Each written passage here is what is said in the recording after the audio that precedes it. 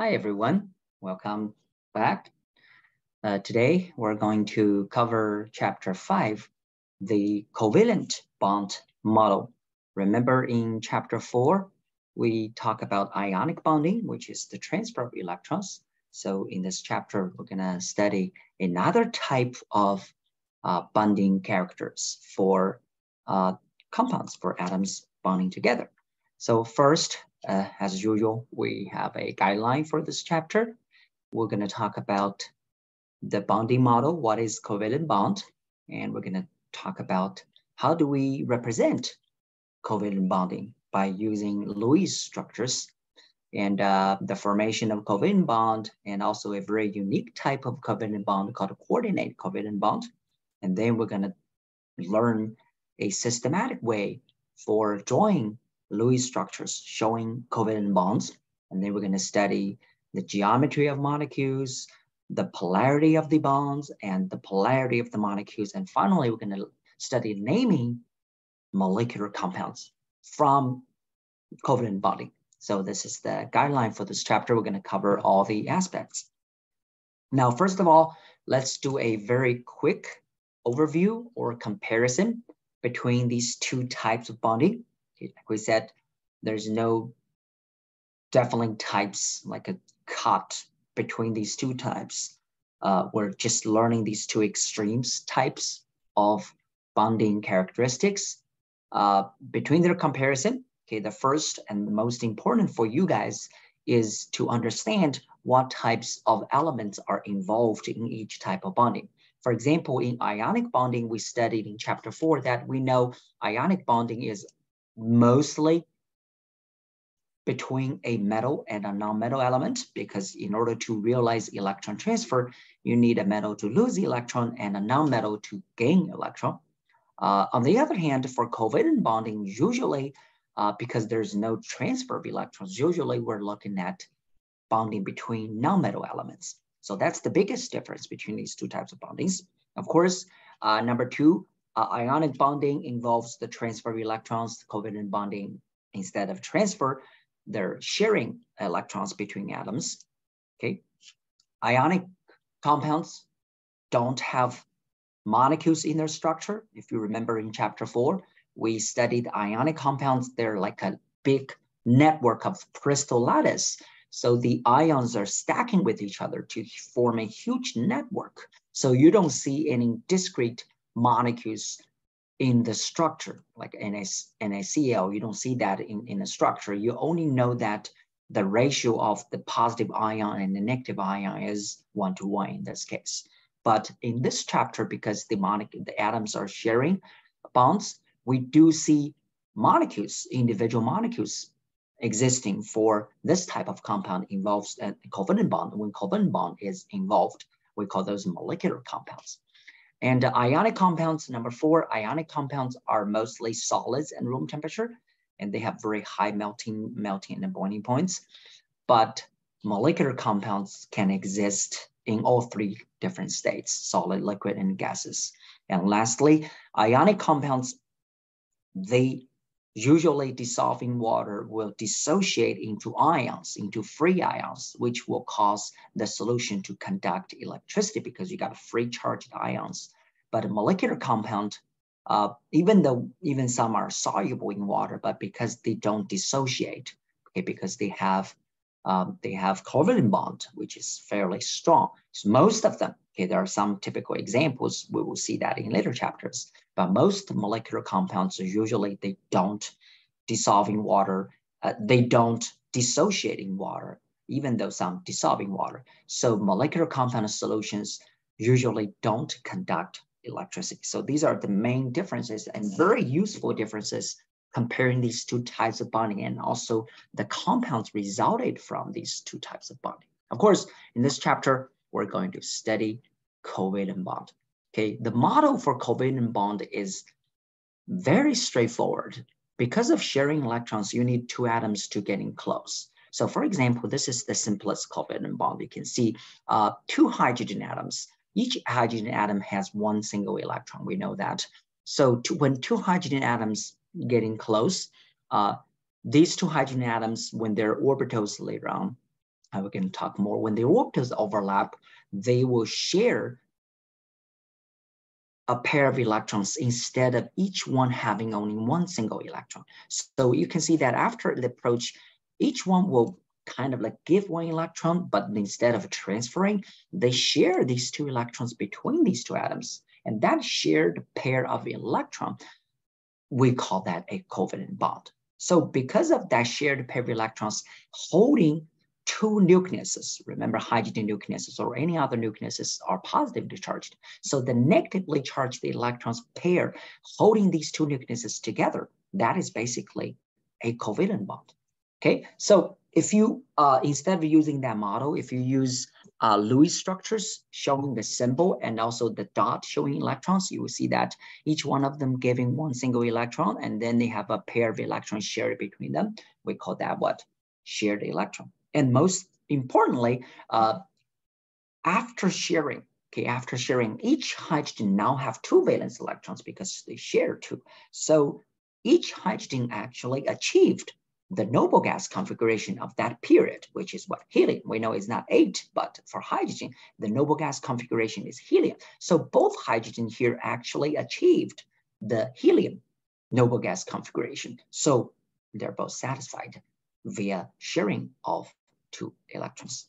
Okay, so here are more examples showing you the sharing of electrons. You can see that the first example is between hydrogen and fluorine. Okay, hydrogen has 1 electron, fluorine has 7. So when they share a pair of electrons, you can see that hydrogen now has 2 valence electrons, but fluorine now end up with 8 valence electrons, which is both satisfy the octet. Okay, both satisfy the octet. Or the second example is the sharing of 2 electrons between 2 fluorine atoms. Instead of via sharing, both fluorine atoms now achieve 8 valence electrons around each fluorine. You can see that through sharing. So you can see the idea of sharing electrons is still the same, like we discussed in chapter 4. The atoms are trying to what? To achieve octet, to achieve the noble gas configuration. And the third example is between a bromine and a fluorine. You can see that they also share a pair of electrons so that both bromine and fluorine atoms now have 8 valence electrons around them. Both of them are satisfied with the octet. Okay, octet. Now, in order to distinguish the shared pair of electrons, we usually use a dash to represent that. So for example, between the shared electron between 2 hydrogens, instead of using 2 dots, I use a dash. Between the shared electrons between hydrogen and fluorine, or fluorine and fluorine, or bromine and fluorine, you can see that I use a single dash to represent that shared pair of electrons. And then we call that dash a what? A covalent bond.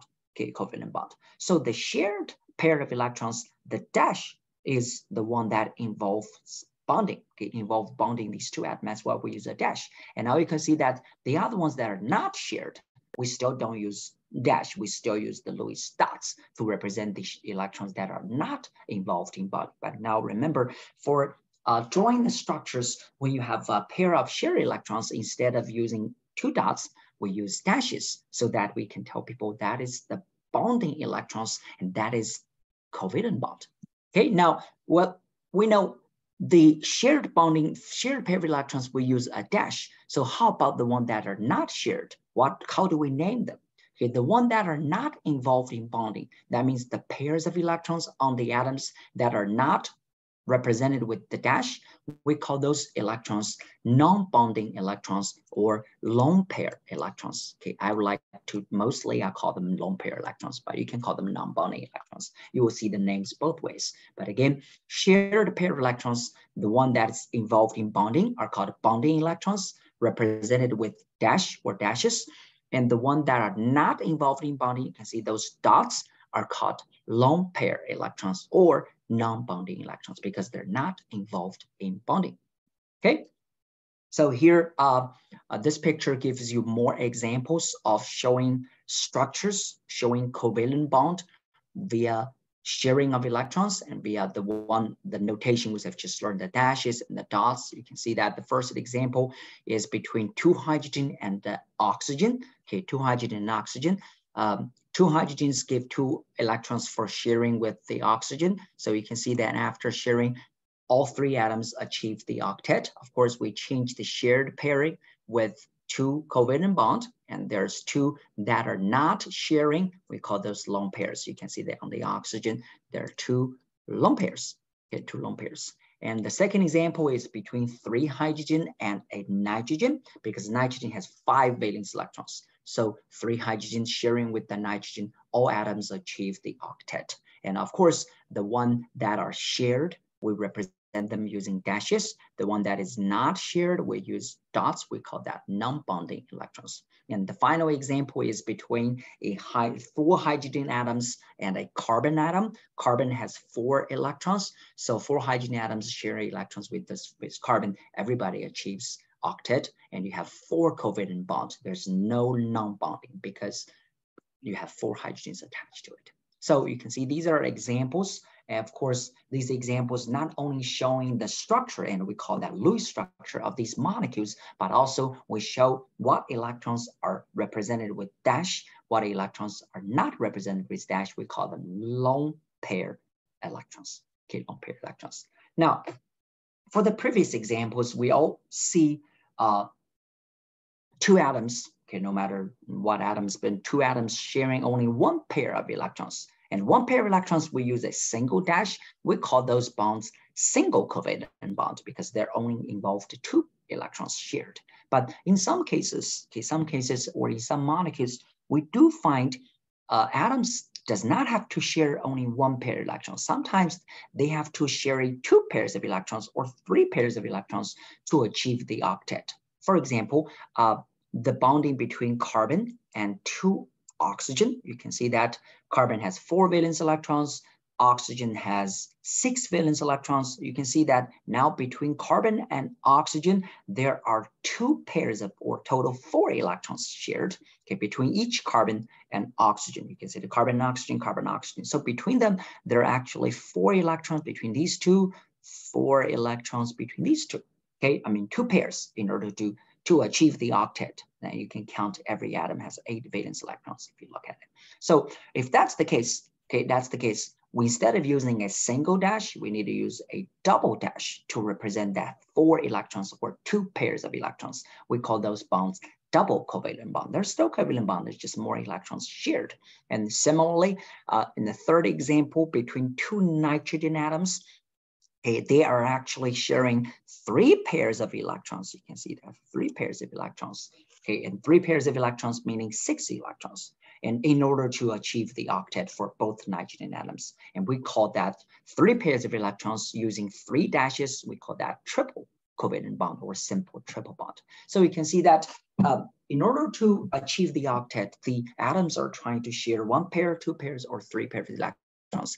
And correspond respectively, we will have single dash, double dash, triple dash to represent single, triple, and single, double, and triple covalent bond.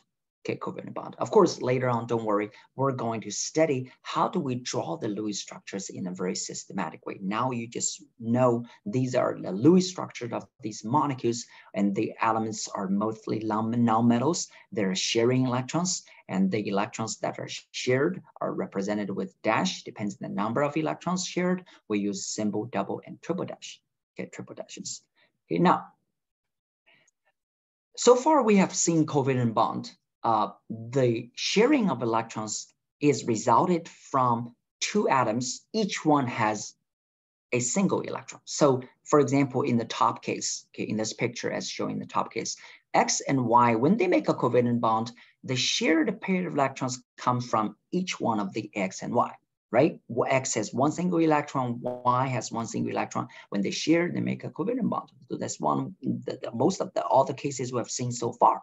But there is a very unique type of covalent bond in which the shared pair of electrons both comes from 1 atom instead of another. So in that case, you can see that if both electrons come from 1 atom, so in this case, the X, then the Y will have an empty orbital available for bonding. So in that case, they're still sharing, but those shared pair came from one instead of came from both. And we call this type of covalent bond coordinate covalent bond. Okay, in coordinate covalent bond, both electrons in the shared pair came from one of the two atoms involved in bonding instead of coming from both. This is not extremely common, but it's still commonly seen, and it is a type of covalent bond. Of course, covalent bond, because both electrons came from one single atom, after they share, they still can achieve covalent bond because they're actually still share a pair of electrons. Okay, share of the pair electrons. Okay, so in order to show you an example of coordinate covalent bond, I have an example here. Hold on, let me see why I cannot show up here. Pick up an example here. Okay, why I cannot see here. Let me see.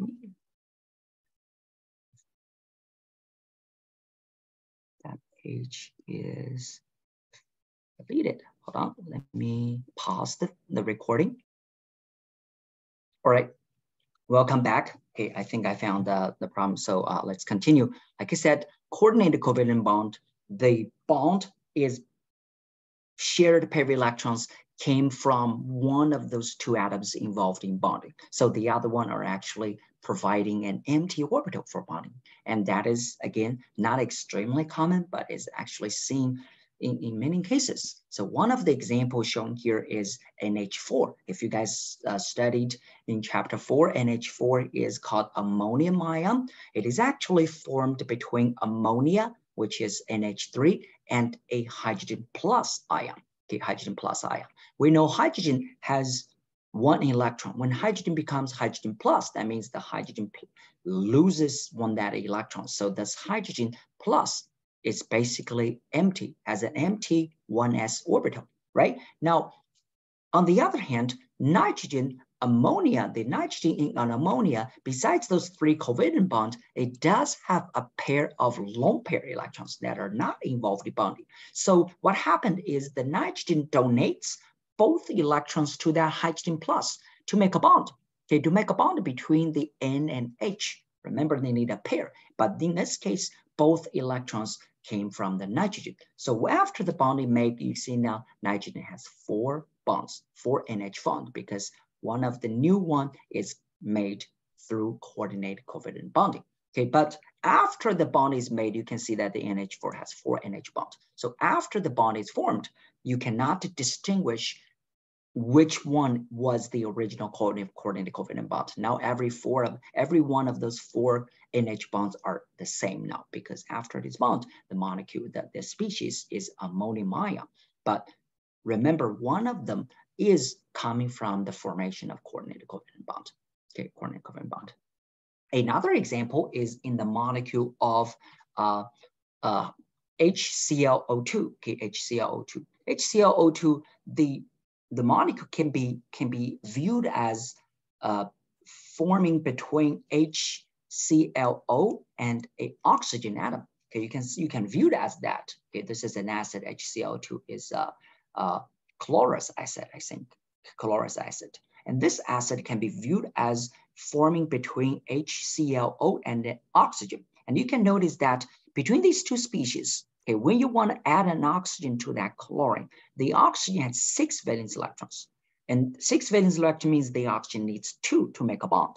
Okay, 2 make a bond. And oxygen cannot give any other to oxygen needs to become 8 valence electrons. So in this case, what happened is the chlorine used one pair of its lone pair that are not involved in bonding, share with the oxygen.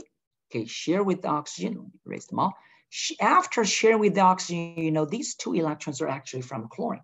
Oxygen, you can see oxygen still has 6 on the other side. Okay, oxygen is not giving anything for sharing. Oxygen simply provides an empty orbital for binding with that chlorine. And that shared pair of electrons are actually both from the chlorine, both from here. Okay, both from here.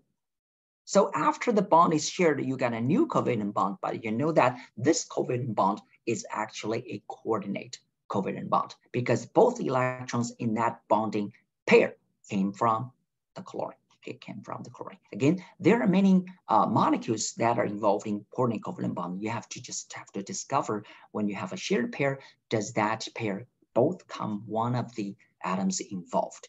Okay, I just want to share with you this info, and we have more practices. You will see that more examples in your practice and also in your quiz and tests. Okay, quiz and test. Now, after we introduced what is the basis of covalent bonding, and also what is the basis of bonding, non-bonding, and also the types of covalent bonding, including normal covalent bond and also coordinated covalent bond.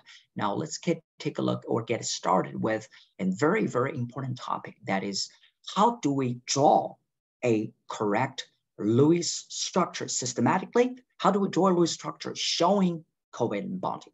Okay, because you see, previously we give a lot of examples of different types of molecules if covalent bonding with a lot of electrons. But if I ask you from scratch, I give you a molecule, how do we draw the Lewis structures from scratch? Okay, trust me, it is very easy, but you need to use these steps very carefully until you're comfortable. You can throw the steps away and draw anything you want. But in the beginning, I strongly recommend you to use these steps very closely and step by step. Okay, so let's take a look. I'm using the molecule SO2, okay, sulfur dioxide. Okay, SO2, remember they're both nonmetals. This is a molecular compound. Okay, SO2 is an example to demonstrate the steps. Okay, the first step, when you see a molecule, the first step is to calculate the total number of valence electrons available in that molecule. Okay, that means the total number of valence electrons of all the atoms in that molecule. Okay, SO2 has one S, two oxygen. So you have to know, oh, what is the valence electron for sulfur? What is valence electron for oxygen? They happen to be in the same group number 6A. So oxygen and sulfur each has 6 valence electrons. So all you need to do is add the electrons together, 6 for sulfur, 2 of the oxygen, each one is 6. So total, we have 18 valence electrons for sulfur dioxide. Okay, that's the first step. Calculate the total number of valence electrons. And you may wonder why we do that, because remember, in chemistry, the bonding is involving what? Valence electrons only. So we have to know, hey, how many electrons we're going to show up there in chemical bonding. Okay, the second step is draw the skeletal of the molecule, place a single covalent bond between the central atom and the surrounding atom. So here are a few concepts. What is skeletal? What is central and surrounding? Okay, when you have a molecule, our molecule arranged in the way that you have a central atom and some atoms around it. So the second step basically is ask you to draw the arrangement of the atoms, draw the skeletal of it. Okay, usually if you have a molecule, the atoms appears only once, like sulfur dioxide. Sulfur appears only once, usually is the central atom. If not, you will mostly be told, and for the purpose of this class. So in this case, I draw the sulfur as the central atom, okay, as the central atom, and then of course, the surrounding atoms will be the oxygen, 2 oxygens, okay, 2 oxygens. So I draw the sulfur at the center and draw 2 oxygens on the side, and then bond the sulfur and each oxygen with a single covalent bond, okay, with a single covalent bond. Now, you know, a single covalent bond here, okay, after we use a dash, if you still remember, we just talked about a few minutes ago, the single dash represent what? A pair of bonding electrons, right? Single dash involves 2 electrons. So after you draw the skeletal and then bond these atoms with a single covalent bond, you basically used 2 electrons there and 2 electrons here. So there are 2 electrons here, and you also used 2 electrons here because each bond is 2 electrons. So after that, because you used for 2 electrons and 2 electrons, you need to subtract 4 electrons from your total. Remember, our total is 18. After you bond these 2, you used the 4 electrons. You need to subtract 4 from that total 18. So that means you only have 14 electrons to play with to keep moving forward. Okay, again, the second step, okay, overview, draw the skeletal, place the central atom and also the surrounding atom, then bound the central and the surrounding with a single bond, subtract the number of electrons you used from bonding from the total, okay, used in bonding from the total, which is 18 in this case. Okay, next, after you draw the skeletal with a single bond, you place electrons on the surrounding atoms first to satisfy the octet of the surrounding atom. That's what I say here. Add non-bonding electron pairs about the surrounding atoms such that each atom bonding to the central atom has an octet. So you basically satisfy the octet of the surrounding atoms first by placing electrons on the surrounding atom. Okay, by placing electrons on the surrounding atom. We know the surrounding atoms are oxygen, and each oxygen has 2 electrons already from bonding, right? 2 electrons shared from bonding. So in order to satisfy the octet 8, each oxygen needs 6 electrons placed on it. Okay, remember, the bonding electron is 2. Okay, the bonding electron is 2. Okay, bonding electron is 2. So each oxygen has 2 electrons already. So in order to satisfy, you need to add 6 on one oxygen, add another 6 on another oxygen, so that you satisfy the octet for the surrounding atom. Again, do the surrounding atom first. Then after you add 6 plus 6, which is 12 on the surrounding oxygen, you keep subtracting 12 from that 14. Remember the previous step, we have 14 left. So you subtract 12 from 14, you only have 2 left. No, okay, 2 left. Of course, final step, not final step, the only chance or only option you can do is to place the remaining 2 on the central, because remember, the surrounding oxygens are satisfied already. You don't need to worry about the surrounding oxygen.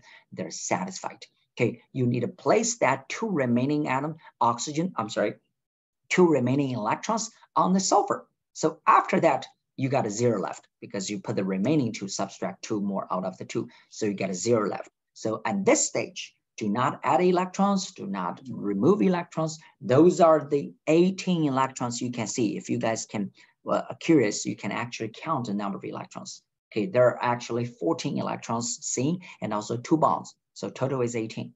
Okay, you can actually count them. And remember, you have 18. That means you cannot add or remove any electrons at this stage. But one thing you need to check is after you put that remaining 2 on the sulfur, is the sulfur satisfied? We know we satisfied the oxygen already, don't worry. But is the sulfur satisfied? If you look at the sulfur actually has 6 electrons. Okay, 2 bonding and a pair of non-bonding. So the sulfur apparently is not satisfied. So our Lewis structure is not done. But we cannot add any electrons more because our electrons are all used in here. Okay, again, sulfur not satisfied, but we cannot add electrons more because we used all 18 electrons here. So what do we do? Okay, very simple. You borrow some or 2 electrons from the neighbor oxygen. Okay, borrow the non-bonding electron from the oxygen, make the non-bonding into what? Into bonding. So of course, after you borrow 2 from the oxygen, the single bonding have to change it to double bond.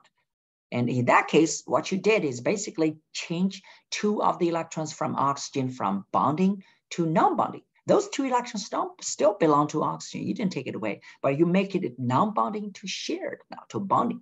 So now you can see that use 1 or more pairs of non-bonding electrons on the surrounding atom to form double or triple bond. You achieved octet for everybody.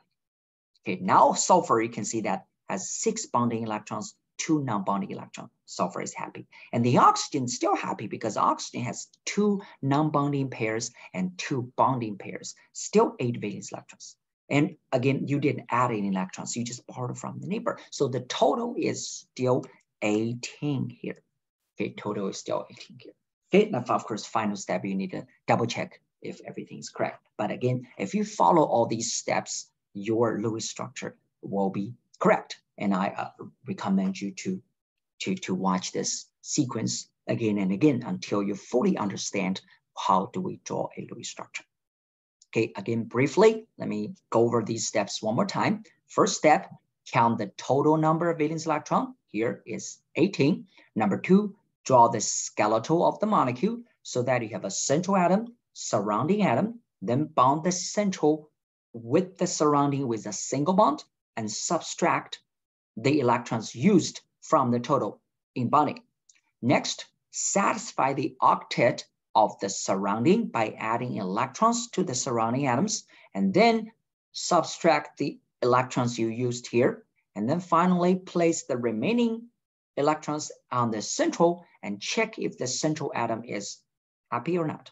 If not, borrow the non-bonding electrons from the surrounding atom to make double or triple bond until all atoms are satisfied. So remember, you cannot add extra electron or remove electron at this stage because you used all the total number of valence electrons you calculated. Okay, here are some examples. Some of them I give you stepwise hint or even give you the structure. Some of them I really hope you can practice because you will be asked to draw Lewis structures in our tests and quizzes. Okay, here is the Lewis structure of SO3, sulfur trioxide. Okay, the same steps. Okay, I want to repeat those steps. Hope you can repeat the steps with me. You can pause the video and draw the structure together with me. And then, like I said, after a while, you don't need these steps anymore. Okay, the first step, count the total number of valence electrons. SO3 has 24 valence electrons, S and 3 sulfur. And after that, I draw the skeletal of the molecule with sulfur and 3 surrounding oxygen. Use 3 single bonds to bond the sulfur and oxygens. 3 single bonds are 6 electrons, so I subtract 6 from 24, I have 18 left. Okay, next, I satisfy the octet of the surrounding oxygens. I add 6 electrons on each oxygen because the oxygen has 2 from bonding already. So add 6 and 6 and 6. So I add 18 electrons on the surrounding oxygen. I had 18, I added 18. That means after satisfying the octet for the surrounding oxygens, I have 0 electrons left. Okay, 0 electrons left. Then I check the central sulfur. Of course, sulfur only have 3 bonds. That means not happy because 3 bonds are 6 electrons. So what I need to do is borrow 2 electrons from the surrounding oxygen to make a double bond. And after that, everybody is happy achieving the octet rule. Okay, this is the correct Lewis structure for sulfur trioxide. Okay, and here are more practice for you. Okay, more practice for you. Ammonia, carbon dioxide, carbon tetrachloride. These are the Lewis structure you need to practice drawing. I have the key here. Okay, you can cover the key. Like I said, you need to use the steps, draw all the Lewis structures until you're comfortably through the steps away.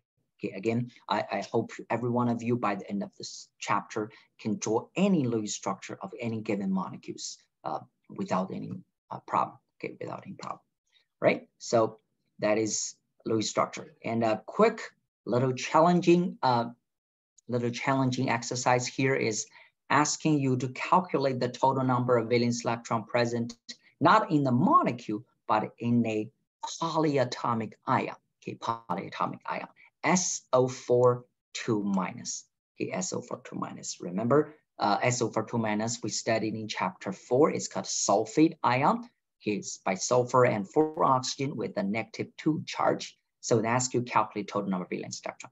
We know calculate total number of valence electron, which is add the number of valence electrons all together with all the atoms present. Of course, sulfur is 6, oxygen is 6, but we have 4 oxygen. So basically 6 plus 4 times 6, which is 30 for SO4. So 30 for SO4, that is the number of valence electrons. However, this species is not a molecule, but it's an ion with a -2 charge. So you may ask yourself, where does that -2 come from? Okay, -2 means what? Something gained 2 electrons, negative charge. So if this species gained 2 electrons, that means what? On top of the total valence electron, you need to add an extra 2 valence electron. So the total number of valence electron instead of 30 from that calculation should be 32 because again, this is an ion, gained electrons to get a -2 charge. Okay, total number is 32. Okay, now with that, I want to show you something we didn't show in our chapter 4, that is the bonding involved in compounds with polyatomic ion. Okay, just like we did, sulfate SO4 has the Lewis structure like this. You can see the SO4 with a sulfur with 2 4 oxygens. Okay, that's the Lewis structure of SO4. You see that in polyatomic ion, the atoms are actually covalently bonded, even though it is an ion, but it's just bigger ion with covalent bonding. But if you have an ionic compound such as potassium, K2SO4, okay, this is an ionic compound, involves polyatomic ion. Then the bonding between the potassium and sulfate is no longer covalent because this is an ionic compound. So you can see that what happened here, the bonding character is involving both bonding we have actually studied. The bonding within sulfate is covalent bond between sulfur and 4 oxygen. But the bonding between the sulfate and the potassium ion is actually ionic compound. You can see there are ions, potassium ions and sulfate ions. They're actually stacking with each other like a network. So ionic compounds containing polyatomic ion are examples of compounds that contains both covalent and ionic bonding. Okay, the bond between the metal and the ions are ionic bonding, but the bond within the polyatomic ion is what? Is covalent bond. So when you draw the structure of these compounds, you need to keep that in mind. The compound is still an ionic. That means between the K and the SO4, there's no covalent, there's no dash. It's just ion, potassium ion and sulfate ion. The reason you need 2 potassium is because the potassium charge is 1. Sulfate is 2. So in order to balance the charge, you need 2 potassium per sulfate. Okay, that's why the ratio is 2 to 1. Okay, but within the sulfate, the bonding is dash covalent bonding. Okay, again, ionic compound containing polyatomic ion is a combination of both covalent and ionic bonding, and you need to know where are these located. Okay, next, after we learn how do we draw a correct Lewis structure, or how do we represent a molecule with a Lewis structure? Our next step is to determine the geometry of a molecule. Okay, what I mean geometry is molecules are not 2-dimensional. Okay, most molecules are not, and molecules are in fact 3-dimensional arrangement of atoms. So when we draw a Lewis structure, we're actually only showing the molecule on a 2-dimensional surface on paper, right? That's what we structures do. But in fact, the molecules are not 2-dimensional. Most of them are 3-dimensional. So after we draw the Lewis structure, we need to further determine, hey, what the molecule really looks like in a 3-dimensional space. Because knowing the 3-dimensional arrangement of the molecules is very important for us to understand the chemical and physical property of that molecule. So that means we need to know the geometry, the 3-dimensional geometry of the molecule. Okay, so in order to know the geometry, there are a few things we need to clear. The first thing is, with the help of the Lewis structure, okay, with the help of Lewis structure, we can determine on the central atom how valence electrons are located, how many valence electrons are located. Okay, to be more specific, how many groups of valence electrons are located on the central atom. Okay, you might wonder, why do we care about the central atom? Because remember, if you want to learn the geometry of something, you want to know how the surrounding things are arranged around the central, just like a flower, right? If you want to know what the flower looks like, you need to know how the petals are arranged around the center of the flower. The same idea for a molecule. In order to know the geometry of a molecule, we want to know the central atom first. And then we know how these surrounding ones are arranged around the central. So the first things we need to know is how many groups of valence electrons are on the central atom. And then after we know the groups of electrons around the central atom, because the electron groups repel each other because they're all electrons. Okay, no matter they're bonding electrons or non-bonding electrons, they're groups of electrons. They don't like each other, they repel each other. So the electron pairs or groups will spread themselves as far as possible. And that spread themselves make the geometry of the molecule, determines the geometry of the molecule. Again, you know electrons are arranged around the central atom with the bonding, non-bonding, and these electrons don't like each other. They will repel each other. So the repulsion will determine what? The geometry of the molecule. That is what we call valence shell electron pair repulsion theory, called VSPR theory. And this theory will help us to determine the geometry of the molecule. Okay, again, I know it's in the beginning, it's very abstract. We will see a lot of examples, don't worry. But here, know two facts. One is you need to know on the central atom how many pairs of electrons, okay, and how many pairs or groups of electrons. And now we later on determine these electrons will repel each other. And that repulsion gives the geometry of the molecule. So let's first take a look at the first step. How do we know the electron groups around the central atom? Okay, around the central atom. There are two guidelines. Okay, two guidelines. The first guideline is no matter you have a double or a single bond, that means no matter you sharing 2 electrons or sharing 4 electrons or sharing 6 electrons in a triple bond, these electrons in a bond are all localized between the region of these two atoms. In that case, no matter which bond you're talking about, double, single, or triple bond, they count as one group of electrons. Okay, no matter you're sharing 2 electrons, 4 electrons, or 6 electrons, they're just more electrons. But the shared electrons in a bond, no matter double, single, or triple bond, in the bond are localized in a group. So in that sense, one bond, regardless the single, double, or triple bond, count as one group of electrons on the central atom. That's the first one. How do you know the number of electrons? Okay, number of groups. A bond is a group. 2 bonds is a group. A double bond counts one group. A triple bond can't count as one group. Okay, because they're all localized. Okay, that's the first rule. Number 2 is, besides the bonding, the non-bonding pair are actually separated. So each non-bonding pair is one group. If you have 2 non-bonding pairs, there are 2 non-groups. So when you count the electron groups, you don't distinguish bonding and non-bonding. When there is bonding, that's one group. When there is a non-bonding, that's another group. And there's 2 non-bonding, there are 2 more groups. So each lone pair also counts as one group. So these 2 rules basically tell you what? A bond is a group, regardless it's single, double, or triple bond. A lone pair is also a what? A group, no matter how many lone pairs you got, how many groups. So with that logic, take a look at these 4 cases here. I want to show you. Okay, I want to show you and also demonstrate the ways we just talk about how do we calculate the number of groups on the central atom. Okay, of course, first you have to recognize what the central atom. Okay, the first molecule, the central atom is carbon. You can see on the carbon atom, there are 3 bonds. Okay, 1 is a double bond, another 2 are single bonds. 3 bonds, 3 groups on carbon. Okay, the second molecule, water. On the oxygen, there are 2 bonds and 2 pairs of lone pairs. So total 4 groups, 2 bonds, 2 lone pairs. Okay, on the third molecule, there are 4 bonds around the carbon. So 4 groups around the central atom.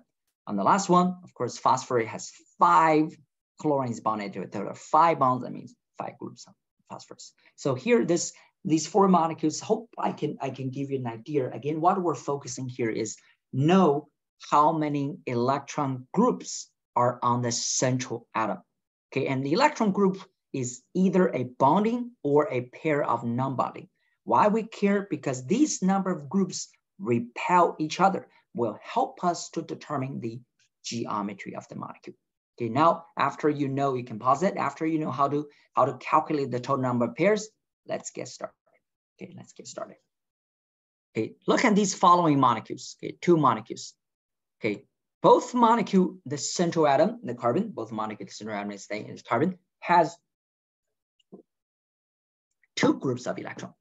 The first molecule, carbon dioxide, you can see it on the carbon, there are 2 double bonds on the left, on the right. 2 double bonds means what? 2 groups. We said each bond is a group. 2 bonds is 2 group. Okay, in the molecule on the right, carbon has 1 double bond and a triple bond. Again, a triple bond is still 1 group. So each carbon has 2 groups. Okay, in both molecules, in that sense, is the same. So if a central atom has 2 groups, the best repulsion separate, Okay, separate them, the maximum separation of these two is what?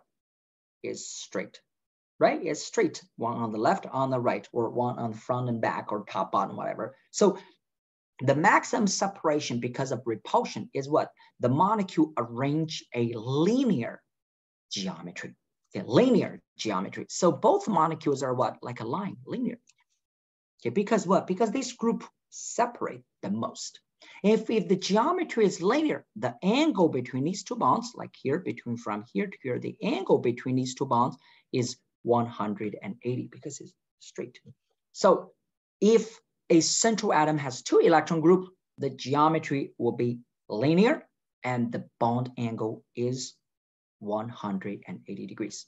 Okay, hope you now get some idea about the molecular geometry. Okay, next. If around the central atom, there are three electron groups, such as the molecule on the left, okay, such as the molecule on the left. You can see on the carbon, there are two hydrogen, two single bond, and an oxygen, a double bond, three groups. Then the best separation of these three groups is to adopt a geometry called trigonal planar geometry. Okay, trigonal planar geometry. Molecule is like a plane, but the three bonds are arranged in a triangle geometry like this. Like this is called trigonal planar geometry. Again, these all three are on the same plane. Okay, same plane. The bond angle is 360 divided by 3 is 120, right? The whole is 360. You have three angles, so divided by 3 is 120 is the bond angle. So that is the geometry of the molecule on the left. Okay, geometry on the molecule on the left. Now, it is a little different for the molecule on the right. Okay, for the molecule on the right. If you look at the geometry of, or look at the structure of sulfur dioxide, we actually have drawn this structure just a few minutes ago. Okay, on the sulfur, it also has three groups: a double bond, a single bond, and a pair of lone pair. Okay, a pair of lone pair. So you have three groups of electrons, and we just said three groups. These three groups will adopt a geometry called trigonal planar. That is the same. Okay, that is same. And that is called the electron group geometry, which is what? Which is trigonal planar. However, if you look at SO2, out of those three groups, one of them is lone pair. That means there's no bonding here, no atoms here, right? It's just empty electron. So the geometry of the molecule is not trigonal planar because, again, that's lone pair. That's pair of electron over here. So the geometry of the molecule is like this. You can take this away like this. And we call the geometry bent geometry, okay, or angular geometry. So now you see that because the presence of the lone pair in SO2, okay, because the presence of the lone pair electron in SO2, the electron group geometry is not the same as molecular geometry. Electron group geometry for these three groups with the lone pair is still trigonal planar, but one of them is not a bond, not an atom over here. There's no atom over here. So the molecular geometry is bent. Okay, it's bent. This is what the molecule looks like. I even have a model here. Okay, that's bent. So keep in mind, when you determine the geometry of the molecule, you first, of course, using the number of groups, determine the electron group geometry. If the molecule has no lone pairs, just like the molecule on the left, then the electron group geometry is the same as the molecular geometry. The molecule looks the same as the electron groups. But if the molecule like this SO2 has lone pair, then you have to ask yourself, okay, what if I take the lone pair away? What does the molecule really look like? Okay, in this case, trigonal planar geometry of the electron group will become what? Bent geometry of the molecule because of the presence of one lone pairs. Okay, don't worry, we have more examples. Here, okay, I listed three molecules here. Okay, three molecules here. All three molecules, you can see that has 4 electron groups around it. On the left one, 4 bonds. On the middle one, 3 bonds and a lone pair. On the right one, 2 bonds and 2 lone pairs. Okay, total is all 4 of the 3 molecules. So if a species has 4 electron groups, the geometry determined by the 4 electron groups because of maximum separation is called tetrahedral geometry. It looked like this. Okay, look like this. Of course, 4 faces is the same. No matter how you arrange that, it will be the same. Okay, let me use a shorter pen to demonstrate. Okay, shorter pen, just okay, move a little further. Okay, this is called tetrahedral geometry. Okay, 4. It's a 3-dimensional. Okay, 3-dimensional. Okay, see that? This is called tetrahedral geometry. Okay, tetrahedral geometry. Again, every face, every bond is the same. Okay, it's a regular shape of tetrahedral. Okay, that's what the 4 electron groups look like.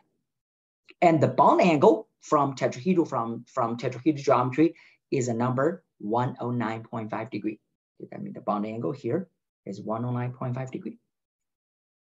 Now, the same. After you know the geometry of the electron groups of these 4 groups, you have to ask yourself, does the molecule has a lone pair or not? On the molecule on the left, CH4, the carbon has 4 bonds, no lone pair. So the electron group geometry is the geometry of the molecule, hydrogen, hydrogen, hydrogen, hydrogen. And we call the geometry tetrahedral as well. Okay, that's no surprise.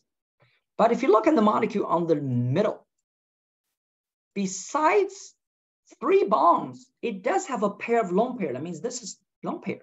So the electron group of geometry for NH3 is still tetrahedral, but the molecular geometry look like this. And we call this geometry, see, it's like a pyramid. We call that trigonal pyramidal. Okay, the base is a triangle, but it's like a pyramid. So the geometry is trigonal pyramid. Okay, trigonal pyramid. Now, the molecule on the right, water, it has 4 electron groups. So the geometry is tetrahedral for these 4 electron groups. Again, electron group configuration is what? It's tetrahedral. But if you look at the molecule, it only has 2 bonds. The other 2 are lone pairs, right? You only have 2 bonds.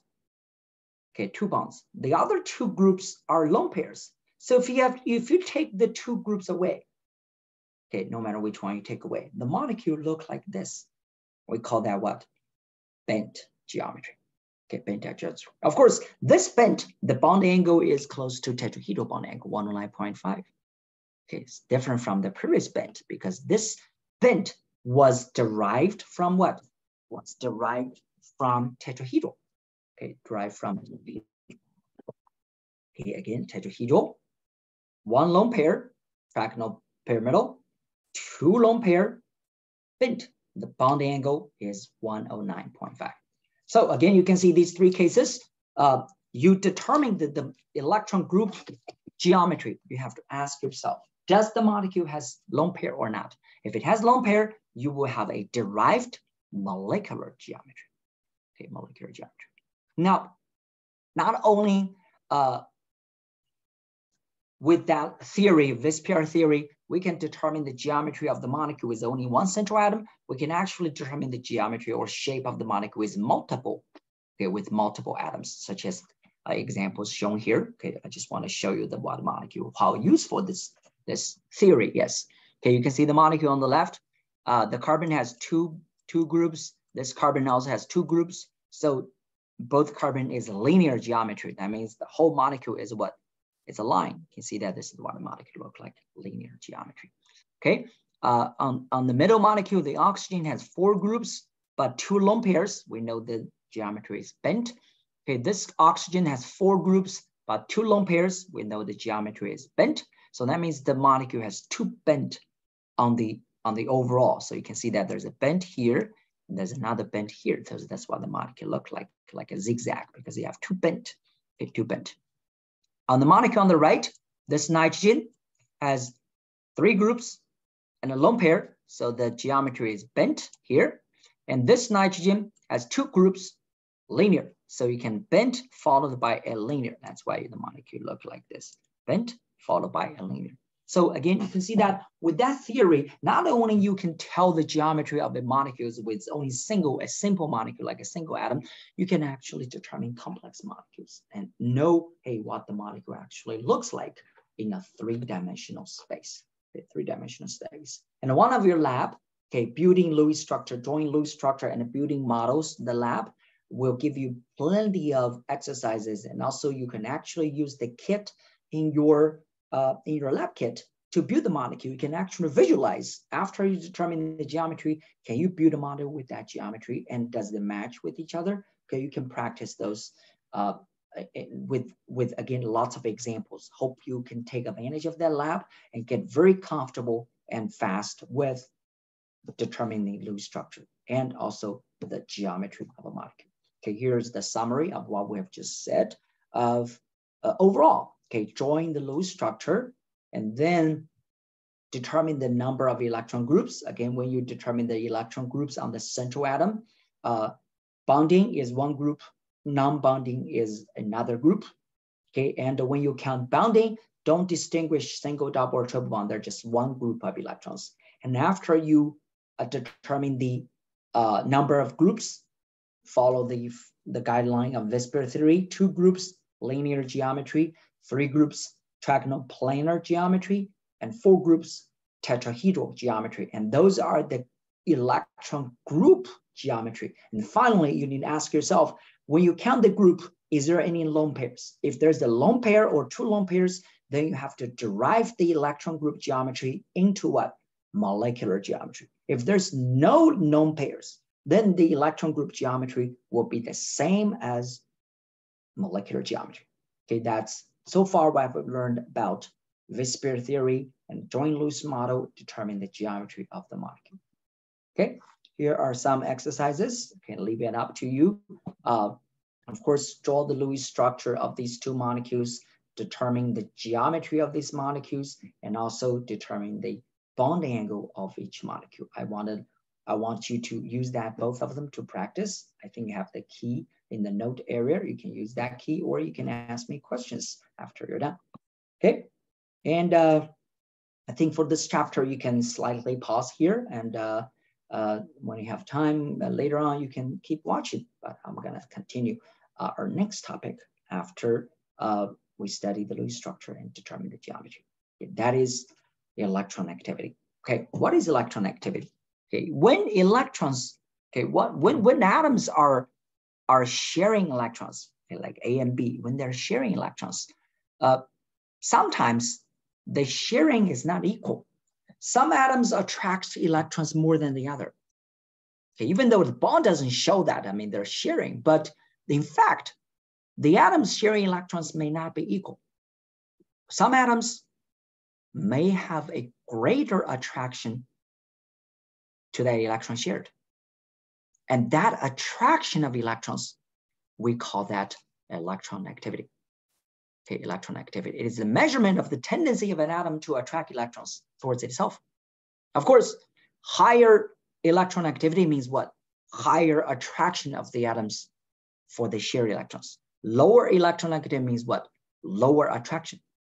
And here you can see that we arranged the electrons, we arranged these atoms in the order of the periodic table, and also we give the number of the magnitude of the electron activity for the elements. You can see that lithium, beryllium, boron, carbon, these are the main group, most of the main group elements. You can see that their number of electron activity is listed like a bar chart.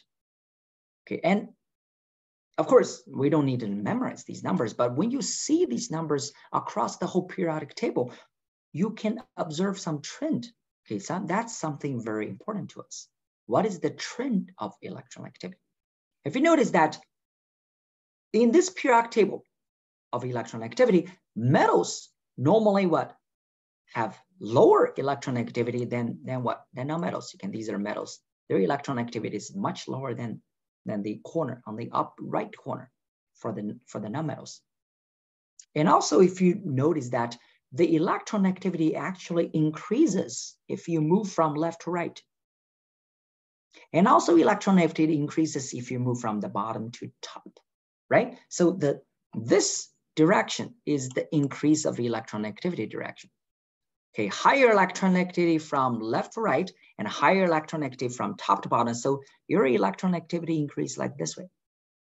That's the very important trend of electron activity. Again, what's electron activity? Attraction of electrons when they're sharing electrons with another guy. So because of that trend, you notice that also the number is given to you.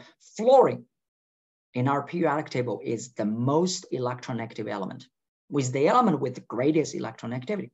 Of course, we don't talk about noble gas. Okay, noble gas normally don't make covalent bond with other atoms. So here is electron activity. Okay, some quick check before we move on. Why do we need to know about electron activity? I'll give you some quick check first. Okay, first concept check is asking, in a bond between fluorine and iodine, which one has more attraction of electron? We know fluorine is on top, iodine is in the bottom. From top to bottom increases, so fluorine has greater electron activity. Okay, if lithium and fluorine react, which one has more attraction? Lithium is on the far left, fluorine is on the far right. We know fluorine has what? Greater electron activity. See, if without the number, if you understand the trend, you can determine the electron activity using the periodic table. Okay, and I will leave these practice for you to determine, and based on the trend, again, we're not memorizing numbers, but we need to know the trend. We need to understand what it is, electron activity. I'll leave that practice for you. Okay, then let's take a look. Why do we need to know electron activity? What is so useful about electron activity? We know electron activity is the attraction of electrons between two atoms. Okay, higher attraction, higher electron activity, higher attraction. So when the atoms share electrons, the one with the greater electron activity, we're gonna what? We're gonna grab electron toward itself. And that will cause a very unique property of a bond called polarity. Okay, when the electrons are not shared equally because one atom shares more because it attracts more because of greater electron activity. Because of that equality in the sharing, okay, inequality in the sharing, atoms may have different sharing of electrons. The one with greater electron will grab more. And that's what we care about a chemical bond. And we call that polarity, okay, when the bond sharing is not equal. So in order to understand polarity, let's take a look at this following chart. Okay, following chart. Remember, the difference between sharing is because of what? The electron activity. So when A and B are sharing electrons, okay, sharing electrons, the difference between their electron activity becomes very important because, like I said, the one with greater electron activity will share more. The one with less electron will share less. So the difference between their electron activity plays a very important role on determining which one shares more, which one shares less. Okay, when atoms, like this picture, their electron activity difference is small. Difference small means what? They're similar, right? When A and B are similar, then their differences are small. So when the electron activity difference is small, between 0 and 0.4 range, then we assume their sharing is equal because their difference is small. Nobody attracts more than the other. So the sharing is very equal. We call this type of bond nonpolar covalent bond because the sharing of electron is close to equal. Okay, nonpolar covalent bond. Now, if their electron activity difference increases, difference increase means what? One is bigger than the other. That means there is a difference. Okay, if one has greater electron activity than the other, that means their difference will be bigger. So if their difference is between 0.4 and 2 range, again, electron activity difference, then one of the atom will share more electron than the other, causing the electrons close to cloud, the shared electron close to one and the other. So the one with greater electron activity will have a slightly negative charge because the electrons are negative shared. And the other guy will have a slightly positive charge. They're still sharing, but electron coming towards one instead of the other. And that inequality of sharing, and this type of bond with some charges over there, okay, partial, the delta sign is partial charge over there. We call it polar covalent bond. Okay, polar covalent bond. Now, if the electron activity keep increasing, they're so different, such as between a metal and non-metal. The difference is huge. If that's the case, then these two atoms may not even share. What happened? The electron will transfer from what? From the metal to the non-metal. They cannot even share anymore. Then you end up with what? Pure charge, plus and minus, because the electron is transferred, not like shared. And we call the bonding what? Ionic bond, which is we learned in chapter 4. So now you see that different types of bonding, there's no really cutoff limit. They're continuous. Sharing similarly with small electron activity difference, nonpolar bond. Sharing equally with greater electron activity difference, polar bond, but it's still sharing. You got partial charge. If the electron activity difference is too big, the transfer will be completed. The electron won't be shared. Then we have what? Ionic bond. Okay, ionic bond. So ionic bond is basically in what? Extremely polar covalent bond. That means they're not sharing anymore. They're just transfer. Okay, of course, for polar bond, greater difference, the bond is more polar. If it is too big difference, the bond will change from polar to ionic. Okay, that's why we put here. Greater difference, greater the difference in electron activity, the greater polarity of the bond. That means what? Greater inequality in sharing. Difference is bigger, then the inequality is bigger. If it's too big, then no longer sharing. Okay, so here are some practice for you, asking you about the difference between the polarity, asking determine, like we said, polarity is determined by what? Electron activity difference. Greater difference, more polar the bond. So if you take a look at A, NF, OF, and CF, they're both bonding with F.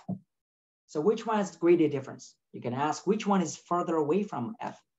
Carbon is on the left, followed by nitrogen, followed by oxygen, followed by fluorine, if you take a look at the periodic table. So carbon is the one that is furthest away from fluorine. If the carbon is all further away from fluorine, means what? The difference between CF bond is the biggest.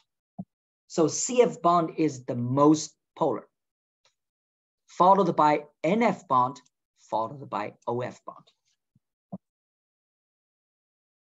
Okay, descending order. So the most polar is CF bond, NF bond, then OF bond.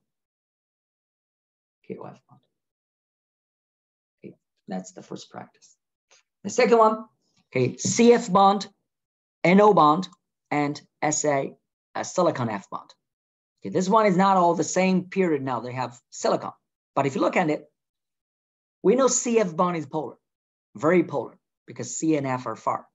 Silicon is below carbon. If you look at the periodic table, okay, you can pause the video, take your periodic table out. Silicon is below carbon, meaning what? The electron activity of silicon is even smaller. Remember, the trend is moving up, increase. So silicon, the electron activity is even below carbon.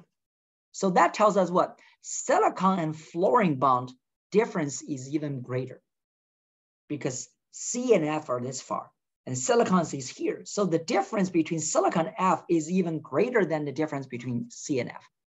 So the one with greater polarity is silicon and fluorine bond, followed by CF bond, followed by NO bond. NO bond are close, and then oxygen are next to each other. So see, you don't need to memorize the number. You can, based on the trend, to determine the electron activity difference, and then you know greater difference, more polar the bond, greater polarity of the bond. Okay, so I'll leave the third one for you to practice. Again, all the keys are provided. Again, you need a copy of the periodic table to answer these questions. Okay, further away, more polar, because the electron activity is more different. Now, once we have a polar bond, okay, how do we represent that polar bond? Okay, there are two methods. Okay, one method is to mark the charge, Okay, mark the charge. Remember, they're still sharing, so the charge is partial charge. That's why I put a delta in front of the charge. Okay, of course, the one with greater electron activity, like HCl bond, okay, Cl has greater electron activity. So the one with greater electron activity will have a partial negative charge because the electron is positive. You grab the electron towards itself. And the one with smaller electron activity will have a partial positive charge.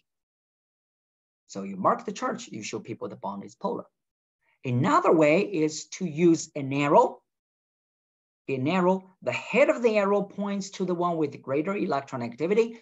The tail of the arrow with the cross is at the one with less electron activity, like this. Okay, the arrow points at the one with greater electron activity.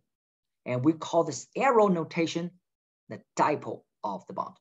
The dipole, okay, dipole of the bond.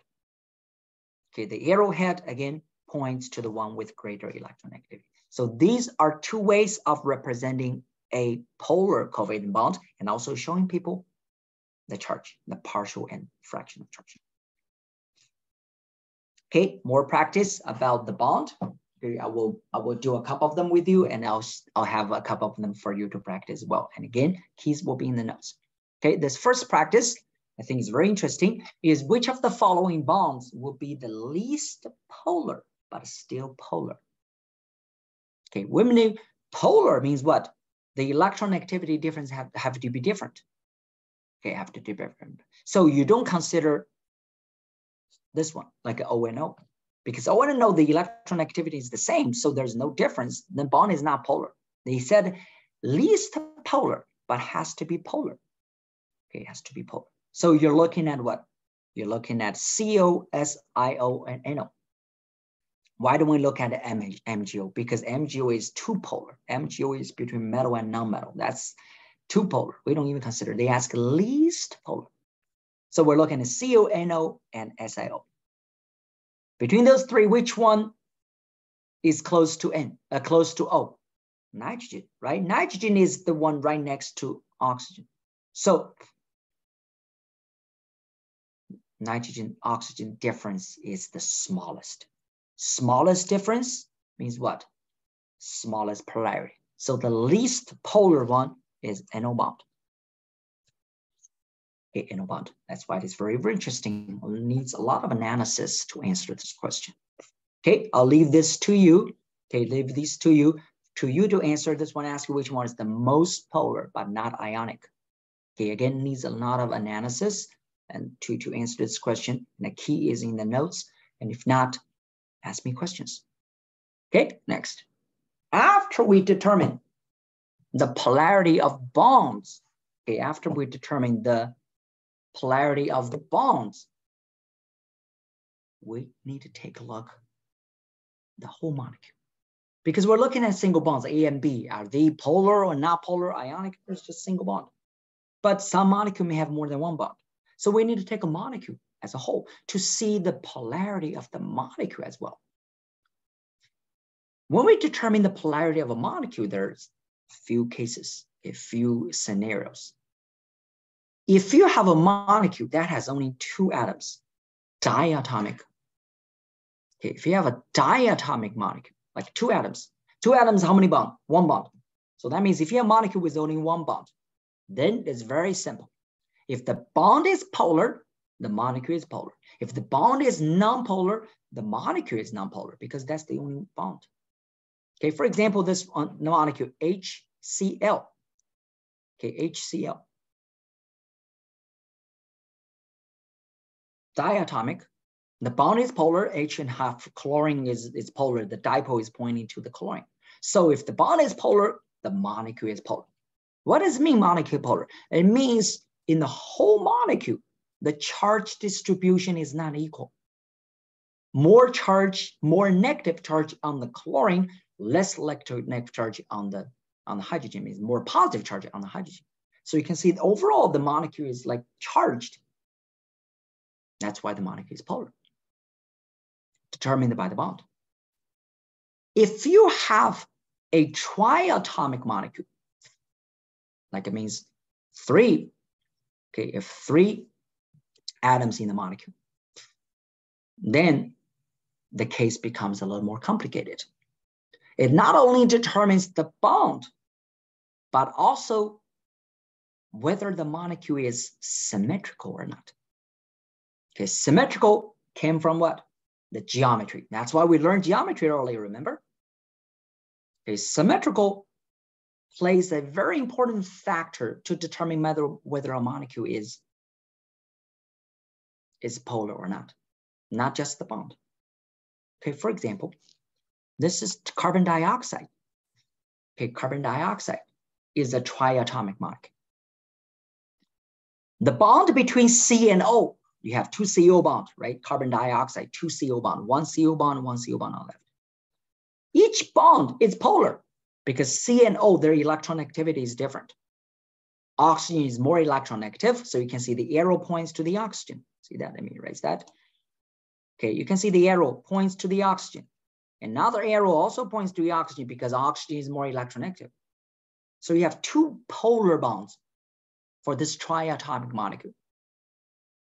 But because the geometry of this molecule, remember two groups of electrons, the geometry of the molecule is linear for this molecule.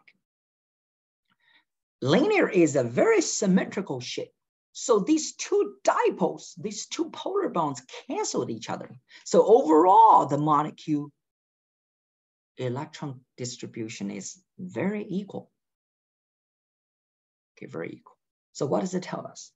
Even though carbon dioxide has polar bonds, but because the geometry is linear, the polar bond canceled each other, overall, the molecule is not polar, it's non-polar. Okay, that's why we said triatomic molecule is a little more complicated. You have to consider the geometry, whether the molecule is symmetrical or not. Okay, let's take a look. Two more cases. The first case, and second case, we should say, is water. We know water, the geometry is bent. Okay, if you can take a look, that's why you have to know the geometry first. And also water contains polar bond. OH bond is polar. The arrow points to the oxygen because oxygen is more electron active. So you have two arrows pointing to the oxygen like this, and molecule is bent, remember. Bent geometry is not symmetrical because these two arrows, they're both pointing up. You see that? Like pointing like this. So overall, they're pointing straight up. And because of that, these two dipole moments, these two polar bonds don't cancel each other because bent geometry is not symmetrical. And because of that, water molecule is polar.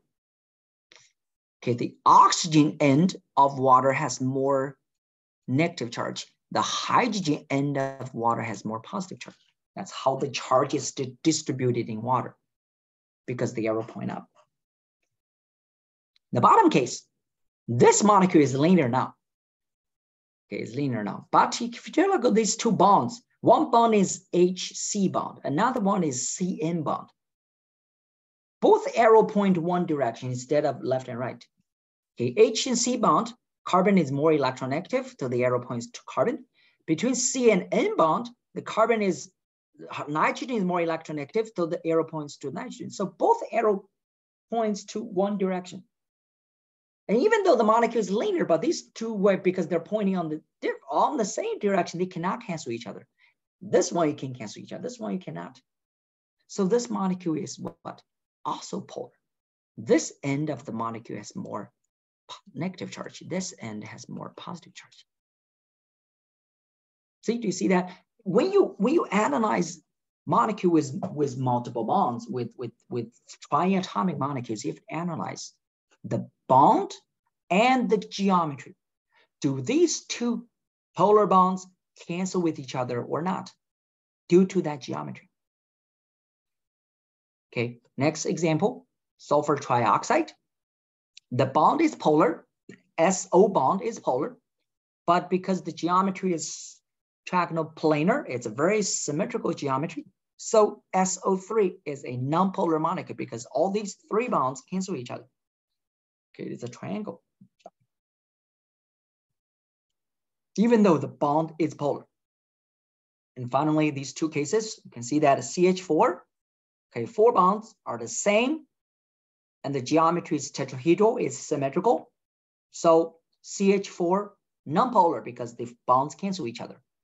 However, on the right, if you replace one of the H with a chlorine, even though the geometry is symmetrical, but the chlorine bond is more polar. So the 4 bonds cannot cancel with each other because these 4 bonds are not the same, even though the geometry is symmetrical. So the polar will point up to chlorine because chlorine is very electronegative. So overall, this molecule has a negative charge. This molecule has a negative charge here and a positive charge here. So the molecule on the left, the bonds can cancel each other. The polar can cancel each other, polar bonds. It's nonpolar. The molecule on the right, B, the polar cannot cancel each other because Cl bond is more polar. So the whole molecule is polar. Okay, do not cancel. So you can see that every molecule, you have to analyze the case by case, but you need to know 2 things. The first thing is, are the bonds polar or not? What is the arrow point for each bond? And then next question, based on the geometry of the molecule, do the arrows cancel with each other or not? If they can cancel, nonpolar, the molecule. If they cannot cancel, the molecule is polar. Okay, so we have learned 2 different concepts, the polarity of the molecule and also polarity of each bond. Okay, here's the summary. Okay, summary in case you find it helpful. In order for a molecule to be polar, you need to satisfy both conditions. Polar bond and also the geometry is not symmetrical. That means they cannot cancel. Okay, you have to have polar bond. You have to have an unsymmetrical geometry so that the polar bonds cannot cancel each other. If that's the case, polar. If you cannot satisfy both, then nonpolar. So this is something can be very useful for you to determine the molecule if polar or not. If molecule is polar, the bond has to be polar and the polar bond don't cancel with each other. Okay, don't cancel each other. So here are a few practices here. Okay, I think have the key in the notes area as well. Can try to first ask yourself, what are the bonds? Are the bonds polar or not? And number 2, how about the geometry of the molecule causing the bonds to cancel with each other or not? If they cannot cancel, again, the molecule will be polar. Okay, these are 4 molecules. The Lewis structure is given, so you don't even have to draw the Lewis structure. You can, based on Lewis structure, determine the geometry of it. Okay, for example, I will study the first one with you. NH3, the bond is polar. Okay, bond is polar. NH bond is polar because N and H are different. And nitrogen is more electronegative. Okay, nitrogen is more electronegative means the arrow points to nitrogen. So you have 3 bonds pointing to nitrogen. Okay, 3 bonds points to nitrogen. And if you look at the molecule, the geometry has 4 groups, 3 bonds and no pair. So we know 4 groups is tetrahedral. But one of the group is what? Is lone pair, right? So the derived geometry of the molecule is trigonal pyramidal. And trigonal pyramidal is not a symmetrical shape because all the bonds are pointing up. They cannot cancel each other. So polar bond cannot cancel each other. NH3 is polar. Okay, this one is polar. Okay, that's how we analyze everything, the logic. Okay, again, guys, I want you to use these as a practice to test if you understand the stuff we learned in our lecture. Okay, these are more examples. Okay, more examples. And again, practice the polarity of different compounds. All right, finally, the last topic of this chapter is we're going to briefly talk about, very simple, to name molecular compounds. Okay, they're not ionic, they're molecular because they're individual molecules. You have seen that we can actually show the structure of each one. So how do we name these molecular compounds? And again, how do we know they are molecular? Nonmetals. Okay, they're non-metal molecules. They're non-metal elements. Okay, if you have metal, you're talking about ionic.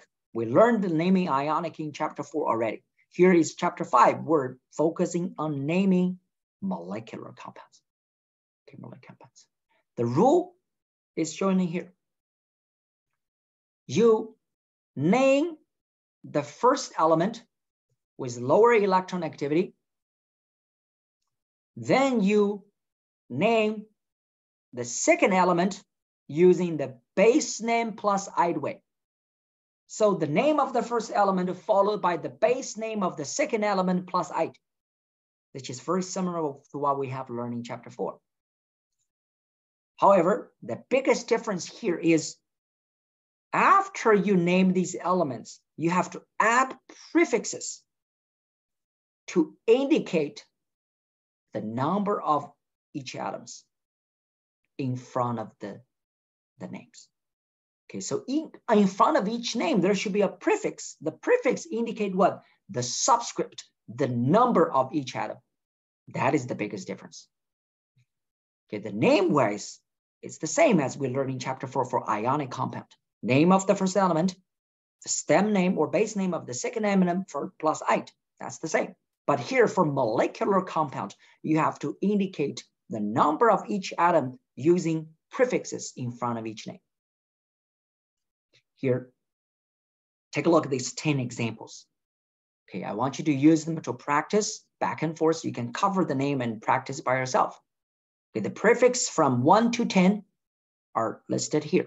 Mono, di, tri, tetra, penta, hexa, hepta, octa, nona, deca. Okay, these are the prefixes, indicate what? The subscripts. To indicate the subscripts of each atom.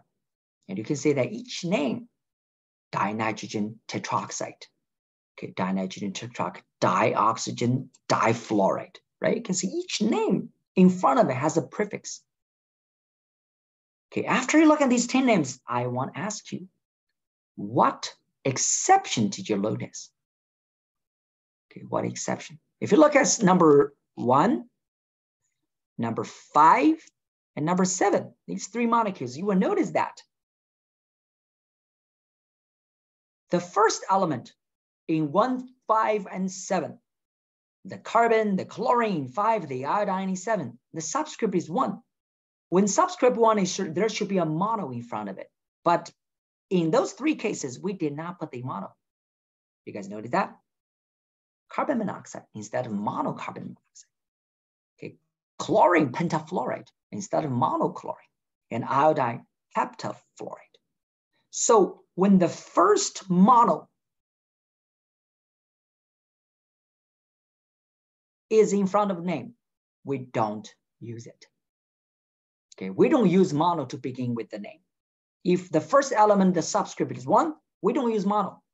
That's one of the exceptions. Okay, otherwise you have to include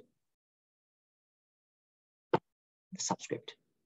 Include the prefix to indicate the subscript, except the first element if it is mono. Okay, that's one exception. Okay, here is the quick practice. Which one of these not correct? Answer is B. Okay, it should be diphosphorus pentoxide, right? Diphosphorus, phosphorus 2, so diphosphorus. Another exception is showing this table. Okay, not an exception, but some molecules over the years, we are used to using their common names and accept their common names as the systematic naming name. So instead of naming this molecule, we just use their accepted common names at their real name, like H2O, right? The common name is water. We don't name it. Okay, CH4, the common name is methane, and we don't name it in the way we learned. Okay, H2O2 is not dinitrogen dioxide, it's hydrogen peroxide. Again, these are the common names we accepted as their official name. So when you see these molecules, you use their common name. And the last exception is when hydrogen is the first element in the formula. Okay, when you have a hydrogen is the first element at the bottom, to H2S and HCl. When hydrogen is the first element, the molecule name has no prefix at all. We don't use numerical prefixes at all. Both the first or second element, you don't care. We don't use prefixes. So H2S is hydrogen sulfide. HCl is hydrogen chloride. You see that? There's no prefix for this compound if hydrogen is the first element. So there are 3 exceptions when naming these. follow these rules with prefixes indicate the number, but there are 3 exceptions. Keep that in mind. First exception, we don't use mono at the beginning of the name. We have some common names for these molecules. And if we have a hydrogen as the first element in the formula, we don't use numerical prefixes at all. That is all for this chapter. I hope you learned all these aspects. It's a long chapter, so you can pause. I hope you have paused or studied slowly. And feel free to ask me with any questions. Bye now. I'll see you in chapter 6.